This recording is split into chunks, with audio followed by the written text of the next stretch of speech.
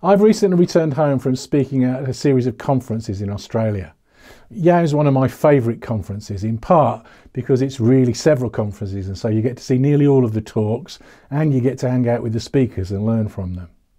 One of the speakers at this year's conference was Dave Thomas. Dave's one of the authors of the Pragmatic Programmer book, which I recommended in an earlier video. In this presentation, he said something that really resonated with me. We've spent decades trying to write perfect software, and that's an entirely dumb undertaking, since there's no such thing as perfect in software. So, if there's no perfect, why is that, and what should we do instead?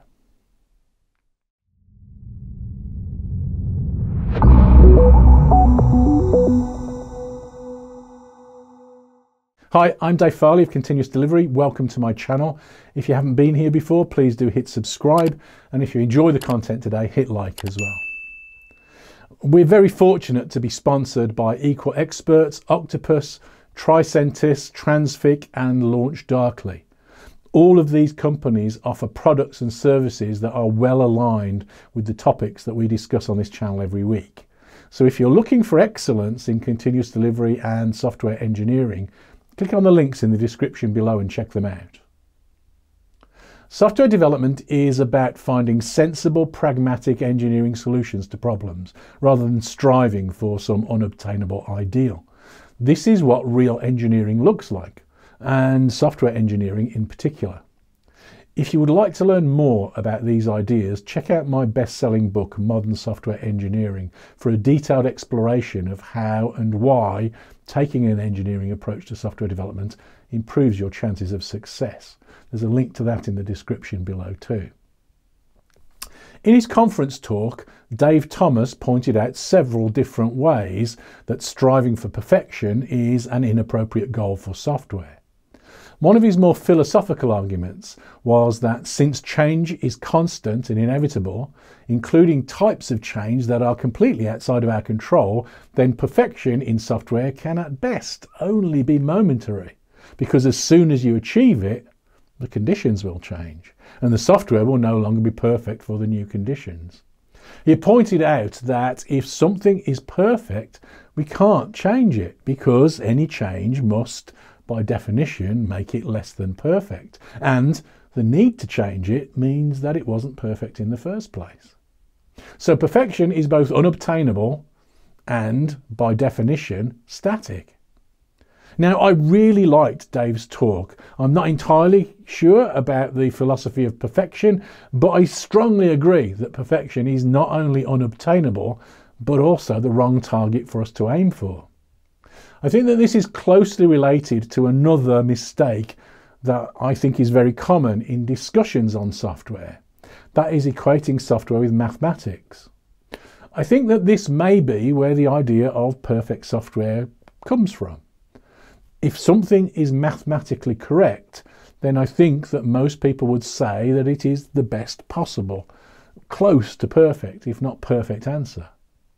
But I don't think that engineering in any form, let alone software engineering, is really like that. Maths can be extremely important in any form of engineering, but it doesn't define it. Engineering is a lot more pragmatic than that. Engineering is really about the stuff that works practically. Clearly maths works, but for systems that interact with the real world, things quickly reach the point where mathematical models are impractical to establish, except in narrowly defined contexts. We may certainly use 3D trigonometry to draw the characters in a game, and maybe matrix multiplication to rotate and translate them inside a 3D space. But there's more to a game than just that.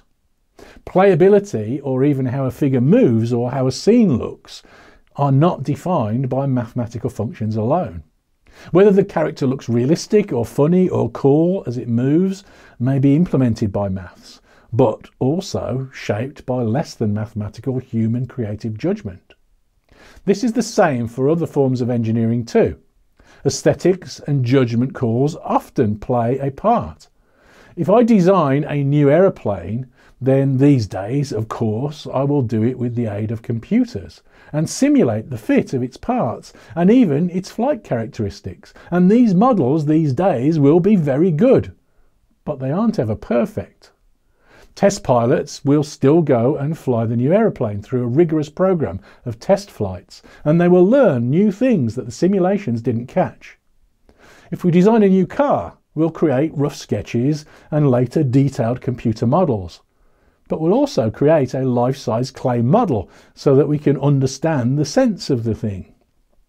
Modern engineering is a scientifically informed discipline that relies heavily on maths, but it isn't the same thing as maths. And this isn't just about how the UI looks, it's also about the functional fit of our solutions with the problem space that they inhabit. Our choices are not driven by pure logic, they're moderated and leavened by human experience and design. This has an impact on how we write our code, as well as how we design our systems. Code is written to be read by humans. Sure, it has to tell the computer what to do too, but if it only does that, it's probably very poor code. If it executes, it may be mathematically correct, but that's not enough. It also needs to be understandable, navigable and maintainable by people to have real utility. I think that Dave Thomas hit on an important idea in his talk. I think that many of us have thought that our job is to write software that is in some way perfect, that is mathematically correct in some way. But I'd argue that this is neither sufficient nor practically achievable, both at the same time. Taking a pragmatic engineering approach is much more important. The huge difference here is that for some ideal perfect solution, we'd need to know all of the answers ahead of time to achieve it. And certainly humans, but probably the universe too, doesn't really work like that. It's not that simple. This is why scientific style reasoning, rather than only mathematical style reasoning, is so important. With maths, we aim to make logically consistent, coherent arguments. This is very difficult, however good you are at maths. Famously, in their book Principia Mathematica, Whitehead and Russell spent 1,000 pages showing that 1 + 1 = 2. They didn't set out expecting it to take that long. Their aim was to make the axioms on which maths was built more rigorous. What they found instead was that this was a lot trickier than it looked. Later, Gödel came along and showed that any self-referential system can't prove itself, including mathematics itself. So even mathematics has feet of clay. I'm not attempting to rubbish maths here, of course. It's the most complete logical framework that we have. But if we are doing practical things, or even impractical things, maths has limitations. There comes a point in most human endeavours where maths gets so difficult that we resort to more pragmatic problem-solving techniques instead. Science is one of those, engineering is another. This may sound like a contentious idea, but maths is primarily a modelling tool, not the truth of the world. In the 1960s, Peter Higgs predicted the existence of a particle, that if it existed, completed the standard model in particle physics. This was a big deal. He did this based on some nice maths that seemed elegant and also fitted the facts. But he didn't win his Nobel Prize until people built the Large Hadron Collider and demonstrated the existence of the Higgs boson. The machines that proved the existence of the Higgs boson certainly used maths, sure, but maths alone wasn't enough. We need to measure reality first to test the predictions that the maths makes. In science, even in the most mathematical of sciences, physics, maths alone isn't enough to prove something. You still have to seek more evidence, like reproducible experiments, or verifying, or even better, falsifying predictions from your theories. In engineering, we do similar things. We test fly new aeroplanes, and we monitor new software in production to see what really happens. Why does any of this matter if you're a regular software developer? Well, I think that there are a few reasons. First, quite a lot of people have spent quite a lot of their time working on ideas like provable systems. This is, to my mind, a mistake, or at least a niche, and a misunderstanding of what software is really. Sure, For simple, constrained systems, perhaps something like a digital signal processor, or maybe even the fundamentals of a messaging system, we can prove it. But I'd argue that this is the same use of maths as my 3D game example earlier. The maths is a great tool in those narrow contexts, but then the real world intervenes and makes the problem so much more complex. In a variety of ways, from the perspective of the users of our software and from our perspective as the producers of that software. At these points, we tend to stop using only maths and start using other, less rigorous techniques instead. I've included a link in the description below from a formal methods expert promoting his discipline. He cites several uses of formal methods, but they're either narrow in scope, as I've already described, or they don't really stand up to critical scrutiny. He cites aeroplane design as one example of the use of provable systems, but the recent example of the Boeing 737 MAX demonstrates how much more complex the world of software is than that. In this case, social and commercial pressures and changes in the engineering culture at Boeing all played a part in some very bad choices that resulted in software killing large numbers of people in several aeroplane accidents. Modern complex software exists in a socio-technical context. It is more than only maths, and it requires the pragmatism of engineering thinking to limit risks. For narrowly scoped problems, formal methods that result in provable software can be extremely useful tools. But as soon as systems and/or the environment in which they operate become more complex than that, the proof rapidly becomes too complex to understand or to apply. The maths to prove the system becomes more complex than the system it's trying to prove, and so the proof is as likely to be as wrong as the solution. It's these interactions with the real world where the deeply pragmatic empiricism of problem solving that is at the heart of all engineering really comes into play. The test pilot in his aeroplane or the car designing clay modeler, test-driven development and the monitoring and observability of our production systems are all about empirical learning. TDD is not meant to prove that your software is correct. This is a common misunderstanding and an assumption from people who've not tried it. They assume that what people like me are talking about when I describe TDD is something that proves the correctness of my software. And they point out, quite correctly, that it can't do that. But it isn't meant to.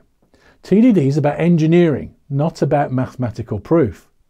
I think of TDD as a falsification mechanism rather than any form of proof.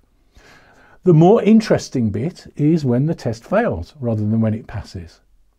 What we are doing with this form of engineering approach is to find simpler, pragmatic ways in which we can gain more confidence in our software without the doing at least very difficult, probably impossible, work of trying to prove our systems. I recognise that I've been talking fairly philosophically so far. So how can you make use of these ideas more practically? Well, first, as ever, my advice is practice test-driven development. It gives us a kind of lightweight version of a formal proof. Certainly not a real proof, but at least more confidence that for the problems that we've thought about, our code does what we meant it to. Then take that other engineering stance and think about how your code should fail safely. Think about how things may go wrong, and then think about what you'd like your system to do when those bad things happen. The canonical story of this is probably the Apollo 11 moon landing. As the lunar lander approached the surface of the moon, the astronauts called out a 1202 alarm, worrying that it meant that they'd have to abort the mission. This was a feature added by Margaret Hamilton and her team who were designing the guidance system for the Apollo missions.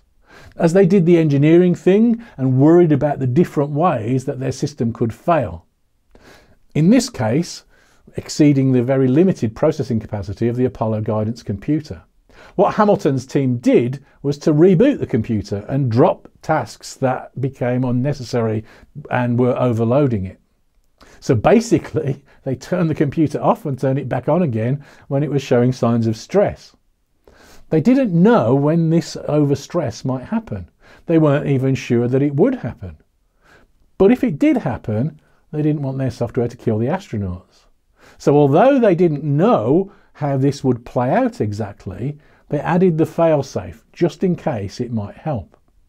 If the 1202 alarms had happened more frequently than they did, the restarts would have meant that the critical functions of the guidance computer were compromised. But their pragmatic empirical solution gave the astronauts a better chance of success, even if it didn't guarantee the success of the mission. This is real engineering in action, and it's a lot more practical and pragmatic than maths alone. So don't aim to build perfect systems. Better to assume that your ideas are imperfect, and think about how you could find those mistakes as early in the process as you can. Instead of perfect systems, try to engineer usable, safe systems instead. And when you find a mistake, whenever you find the mistake, aim to avoid repeating those mistakes in the future. That's how engineering makes progress, not by assuming that we must build perfect systems. Thank you very much for watching, and if you enjoy my stuff, please consider supporting our work on this channel by joining our Patreon community. Thank you.